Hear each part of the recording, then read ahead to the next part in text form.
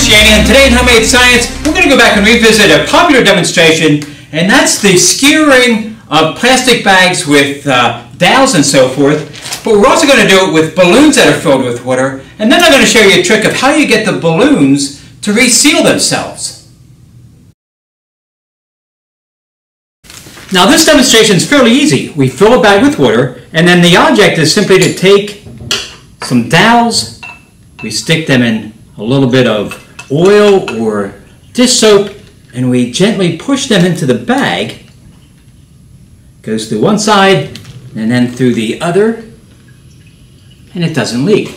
And we can do it with dowels, you can do it with colored pencils. Now let's try it with a drinking straw. I'll start by cutting the one edge and giving it a sharp point. There we go. Now I'm going to hold my thumb over the one end to seal it. I'm just going to push it straight into the bag. And if I only push it halfway, it starts to drain. See if I can stop it and then push all the way through.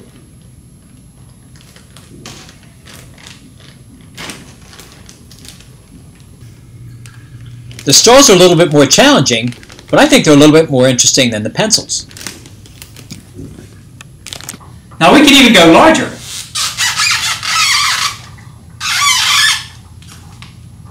You could even do this in large trash bags. They're not holding that.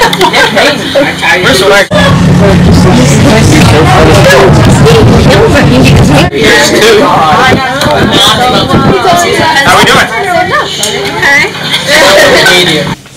Another popular demonstration has been using skewers and sticking them through balloons. A little bit of soap on it. You want to push it through at the bottom, turning it as you're pushing, and you can get it through without too much trouble. And to get it through the other end, you want to push it right through about where it's tied. The material is a little bit thicker there, so it's a little bit more stable. There we go. These materials are polymers. They're made of long chains of molecules that are able to stretch and get pushed aside as that dowel goes through them. But if we try and stretch them too much, of course they will break. If you're careful, you can actually push 2 or 3 skewers through the same balloon.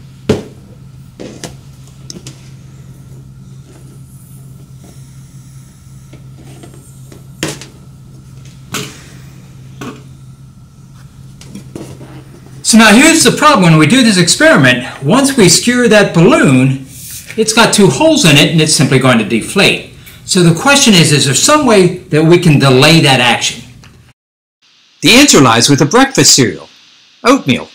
In this case I have whole grains, and here I've chopped it up into a finer powder. In this case I mixed about a tablespoon of oatmeal into water. There it is. And I'm simply going to pour some of that slurry into the bottom of the balloon.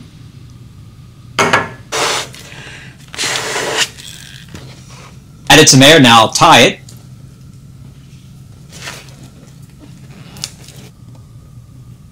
Now I've already poked 2 holes in the bottom of this, and here I'm going to add a third one.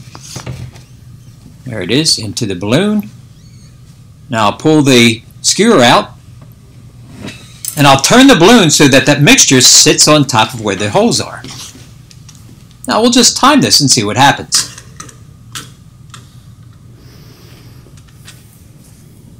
This balloon has been sitting for 26 minutes and it hasn't deflated at all. In fact, after sitting for a couple days, it still seems to be the same size. Now I want to try this again. This time I'm going to use this dry oatmeal. I'll use the funnel to put a little bit of it into the balloon. There we go. Blow it up. You can see the dry powder inside here. Now let me take the skewer and put a small hole in the bottom of it.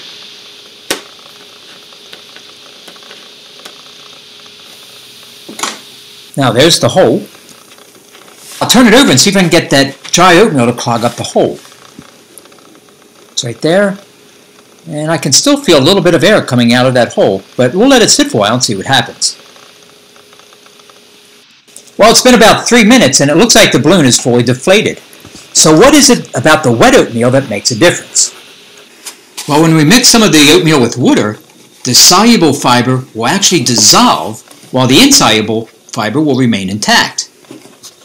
We'll stir it around for a little bit and let it sit. We check back on it in a few minutes and it feels very sticky. That's the soluble fiber that's turned into a gel.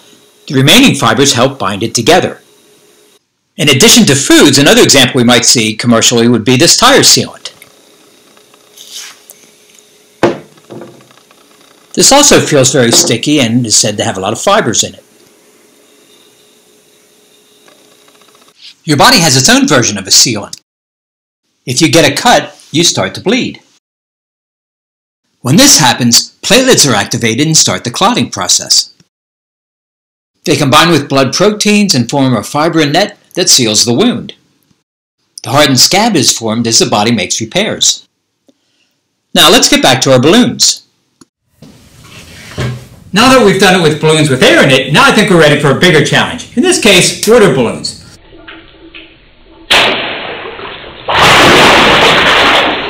These seem to break a lot easier than the balloons filled with air. Good, slower. Hey, there we go. A little bit. It's watertight. Yeah, it works. Wait! Alright, my turn. Okay, pull it out. Let's squirt me. Get to the right a little more.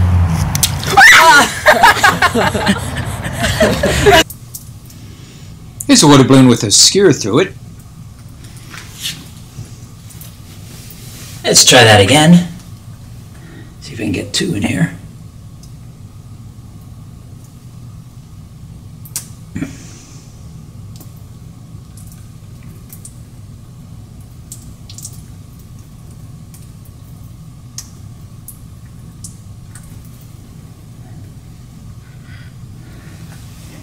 Now, once again, when we skewer a bag or a balloon and we want to pull the stick out, well, then we're going to see a little stream of water. Now, let's see if we can seal it so it doesn't leak. Now, I can take some of that oatmeal and mix it with a little bit of water and add that slurry to the balloon itself. It gets kind of sloppy. Or I can just simply use a funnel and put a funnel into the balloon and add probably about a tablespoon of this. Now let's go fill this balloon up and see what happens.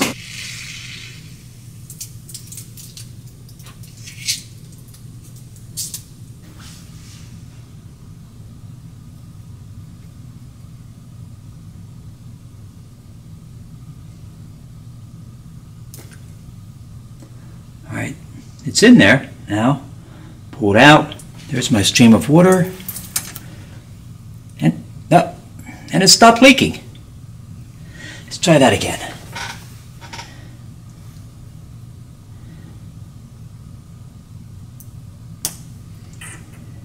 A little bit of leak coming out from the other hole. Well, let's pull this one out.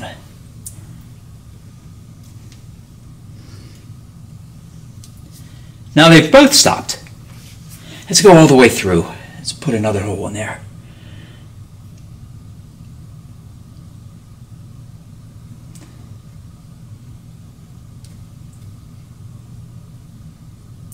Wow. Yep.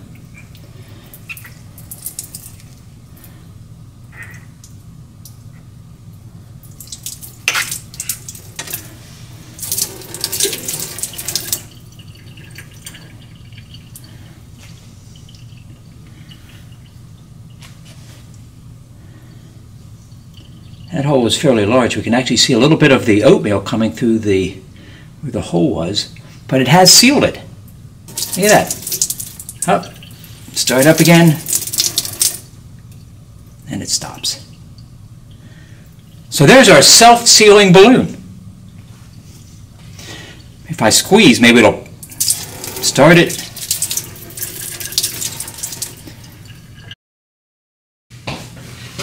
Well, for the moment it stopped leaking. Oh, nope, there it goes. Well, I think it stopped. Now, if you'd like to try the same experiment without the inherent danger of getting soaked by a water balloon, you could try something a little bit safer, something like a plastic jug or a juice bottle, and we can see the same results without the fear of it breaking. I'm adding about 1 or 2 tablespoons of the ground up oatmeal to this milk bottle. That should be enough. Now I'll fill it up with water. Put the lid on it and shake it a little bit. Next, take the cap off and get a pin and start poking the bottle and see what happens. There's a hole and it stops.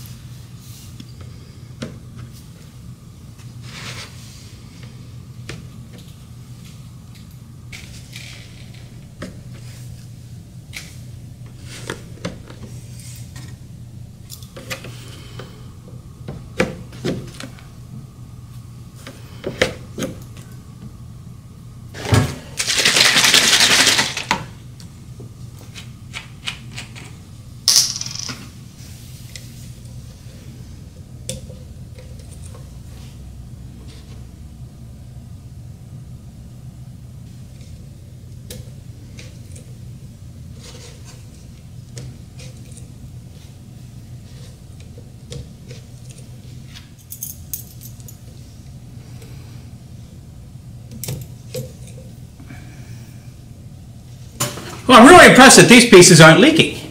I think this would be a good investigation to try and find other materials that would behave the same way. You could look for other types of grains. Something with a lot of fiber would probably work. Well, anyway, I'd like to thank you for watching and come back and see me again. Okay, bye.